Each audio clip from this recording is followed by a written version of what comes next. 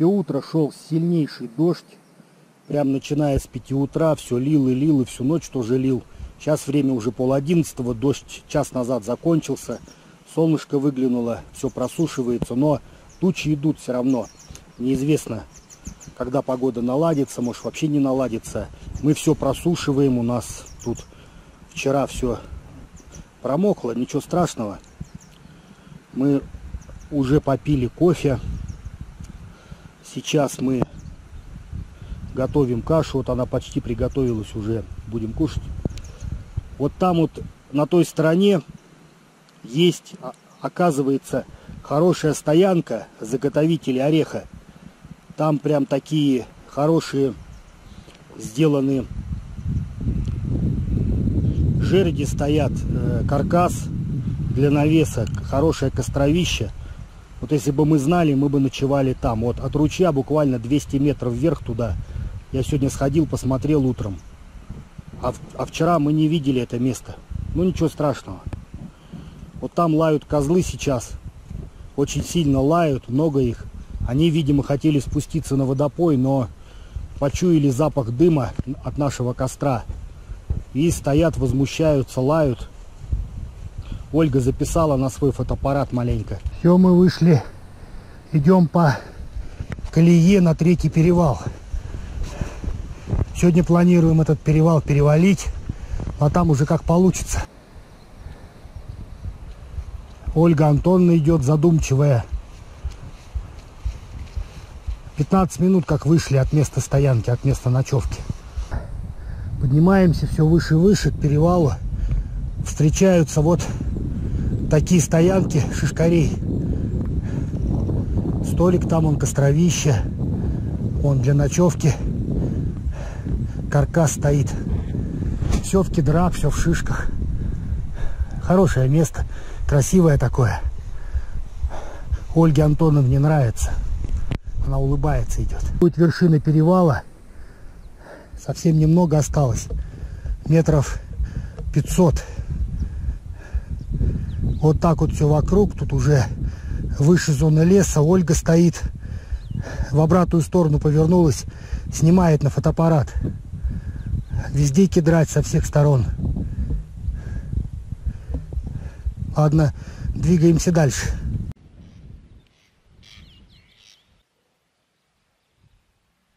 Вот вершина перевала. Стоит такой из кедра вырезанный мужчина в шляпе, в алтайской. Лицо алтайское. Кто-то прям сделал здесь такое интересное обозначение перевала. Вообще молодцы, круто. На вершине перевала стоит солдат. Вот Ольга поднимается на перевал. Вот с этой точки мы будем дальше уже спускаться. Спускаться вниз. Видимо, туда. Скорее всего. Сейчас по карте посмотрим. Вот колея ведет туда. Там какое-то время еще колея это есть. Потом она переходит в конную тропу. Спуск к Малой Сумульте. Вот такие окрестности. Кедрач везде. Там перевал позади. Уже не видно вот этот высокий, как его назвать, даже не знаю. Вот эту высокую фигуру алтайского шамана, который на 5 метров стоит.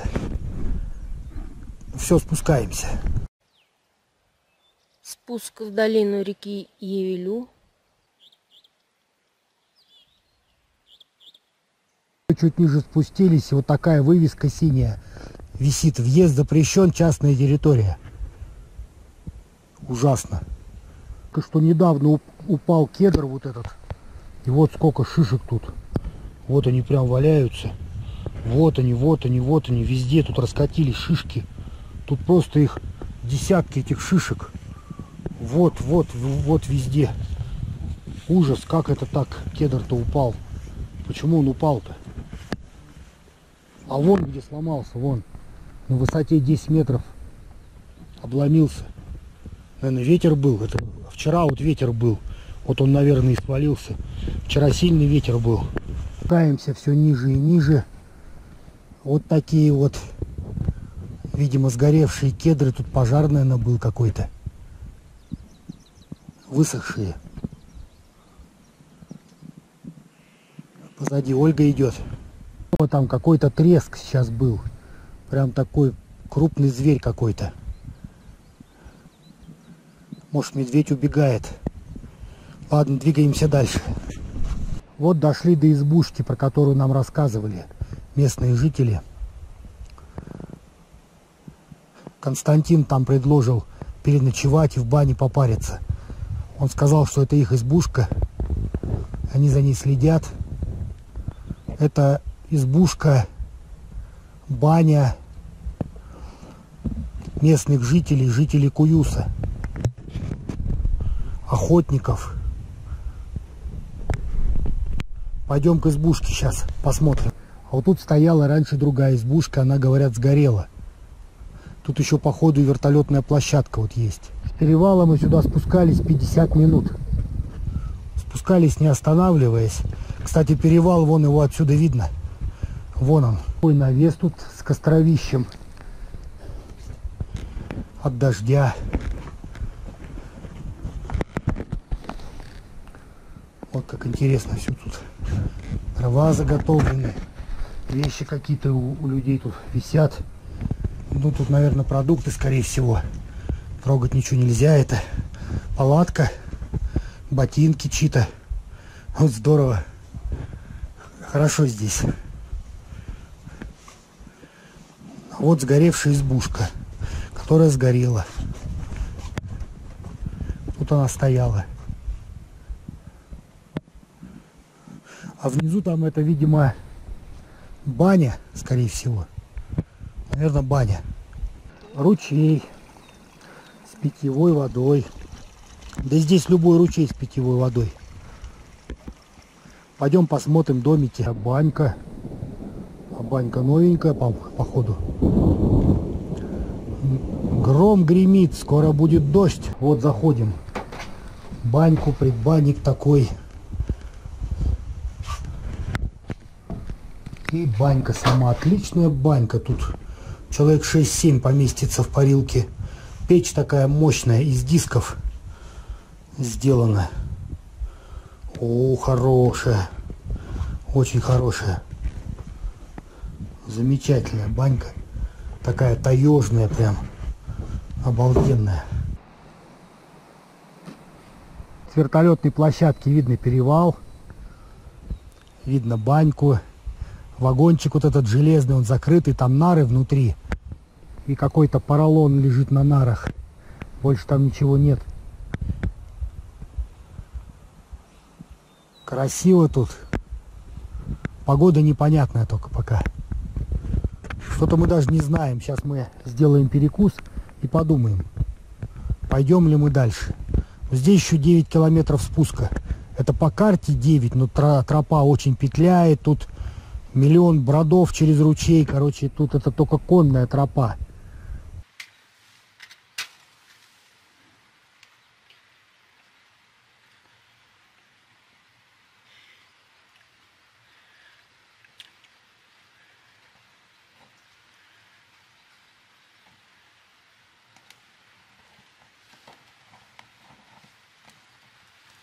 Опять пошел сильный дождь. Но мы под навесом.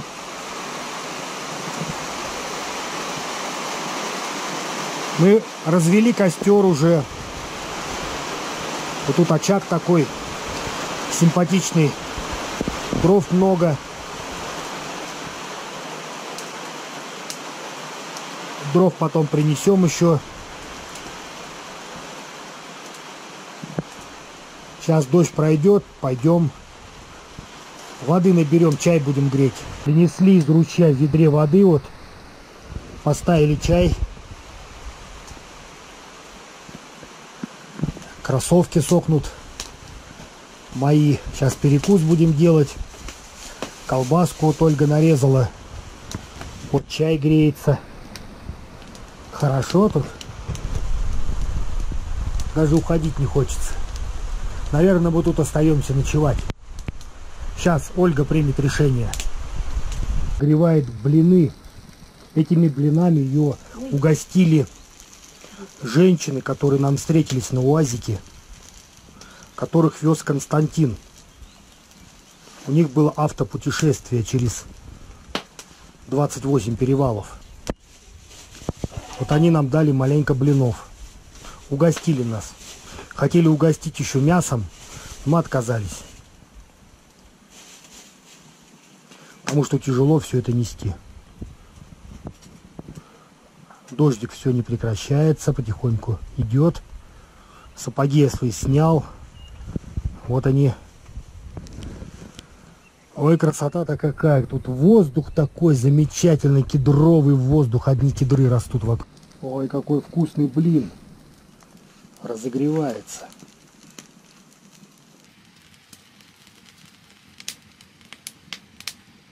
Время 10 вечера. Напарились в бане. Спать хочется. Варим супчик. Сейчас поедим и ляжем спать. Палатку еще не ставили. Вот тот редкий момент, когда дождь маленько закончился. Вот туда мы завтра пойдем вниз спускаться. Вон перевал, с которого мы сегодня спустились, перевалили через него.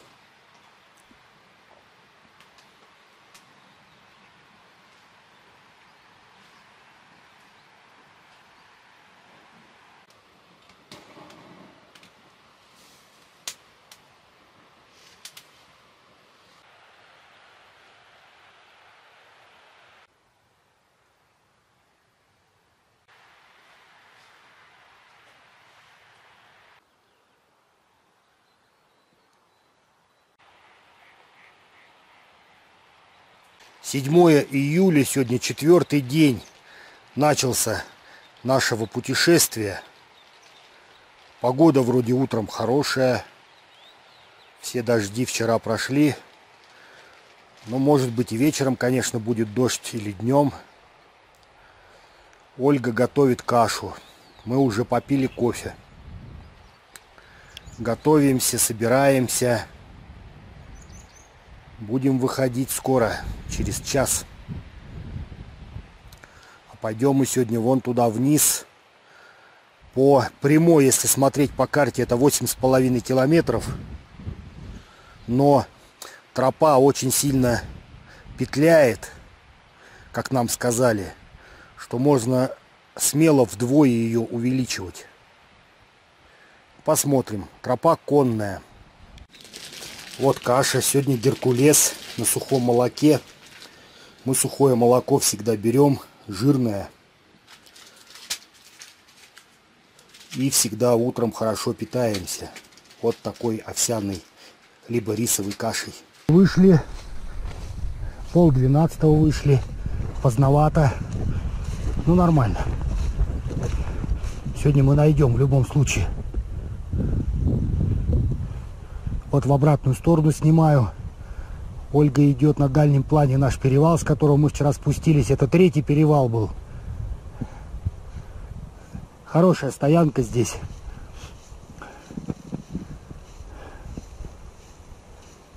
Пойдем дальше.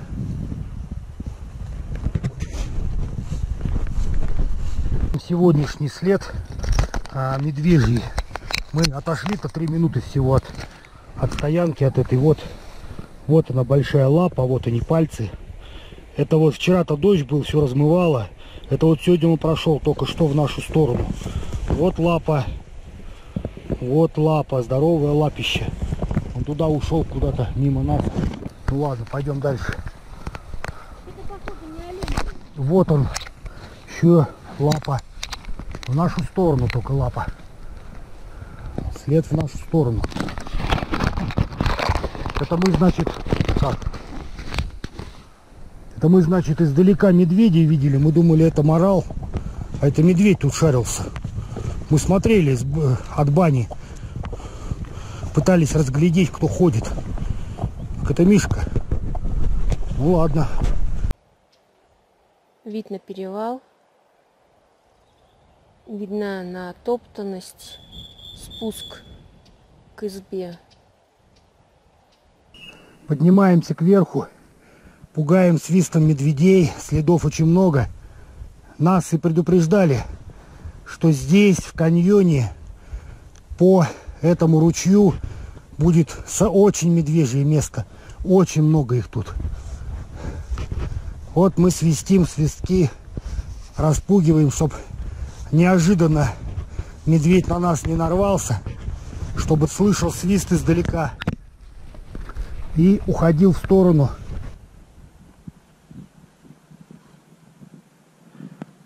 Мы прошли примерно 1,5 часа.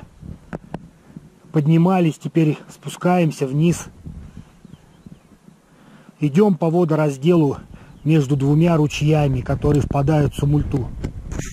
Прям по верху идем. Все, стартуем. Спускаемся мы сейчас вон туда. Такой вот вид открывается. Ищем тропу конную. Опять потеряли тропу мы. Такой дремучий лес начался. Сейчас будем искать тропу. Нашли относительно свежую зарубку, значит, двигаемся правильно. Сейчас по зарубкам будем идти. Опять увидели след медведя, только уже другая лапа, чуть поменьше. И медведь двигается в нашем направлении, двигался вернее. Мы теперь идем по его следу. Ну вот что-то здесь такое, кто-то пилил где-то что-то тут. Пропил, видимо, делали. Хотели отдохнуть, вот появилась мошка. Мошки много, мошка кусает. Прям на солнце, вот мошка. Мы набрызгались какой-то хренью, химией какая-то у Ольги Антоновны была. Но все равно мошка кусает.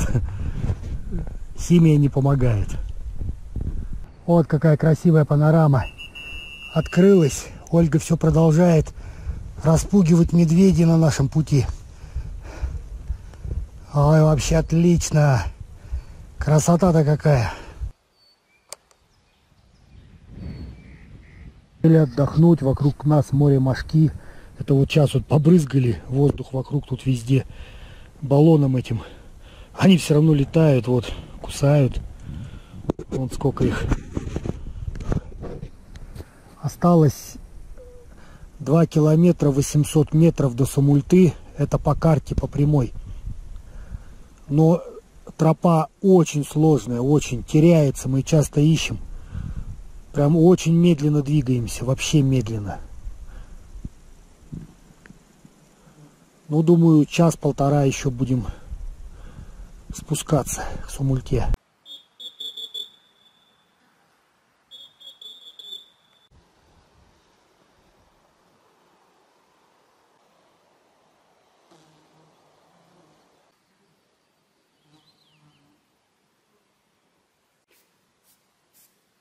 Продолжаем двигаться.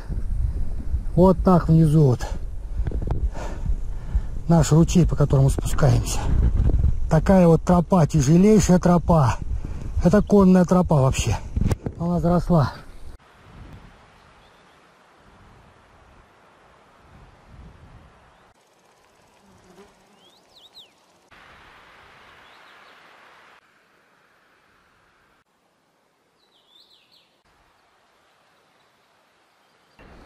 Сидим, отдыхаем. Вроде как начинает портиться погода. Неожиданно прям подул сильнейший ветер. И облака появились какие-то, затягивают все. Километр 800 нам осталось. Мы очень медленно двигаемся. Менее 2 километров в час.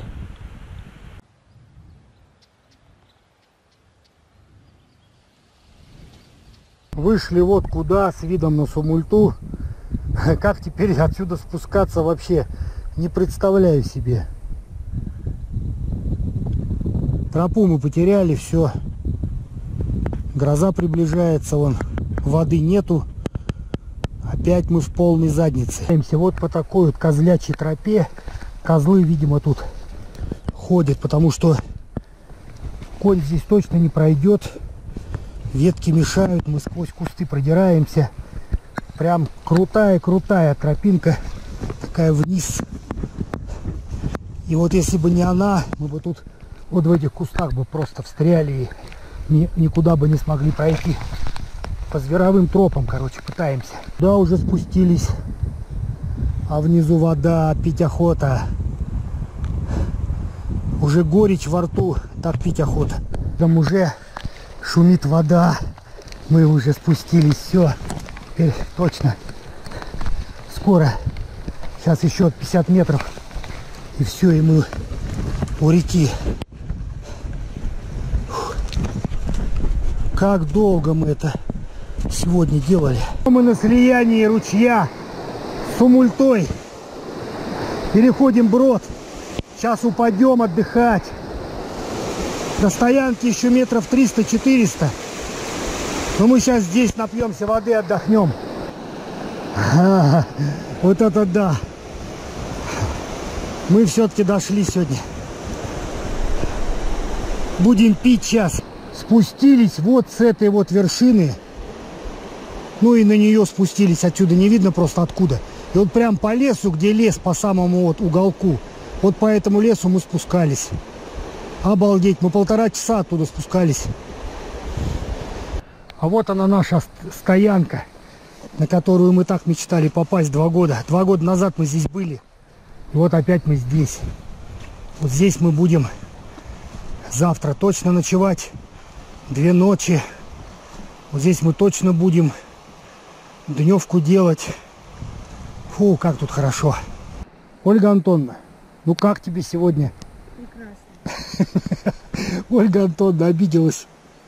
Она не ожидала такого спуска с вершины.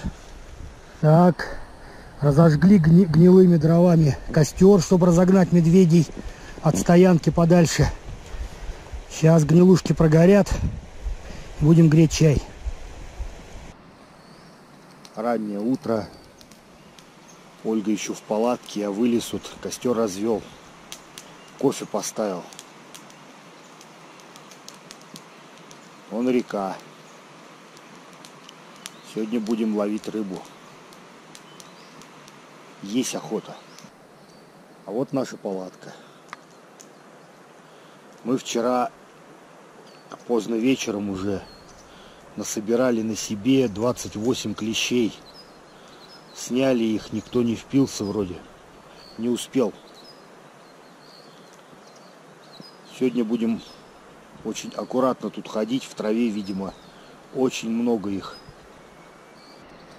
Солнце пробивается потихоньку, встает.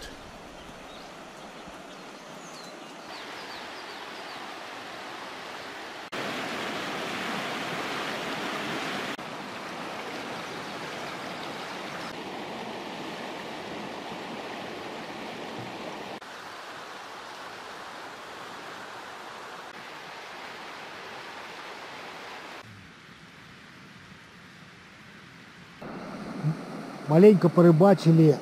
Рыба совсем не клюет. Поймали всего одного хариуса. Сейчас его будем жарить. Вот Ольга его чистит.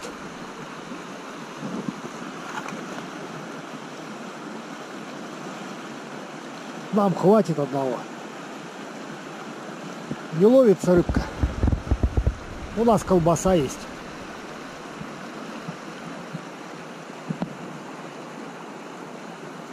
Так, Ольга накаляет сковородку. Сейчас будем жарить вот эту рыбку с лучком.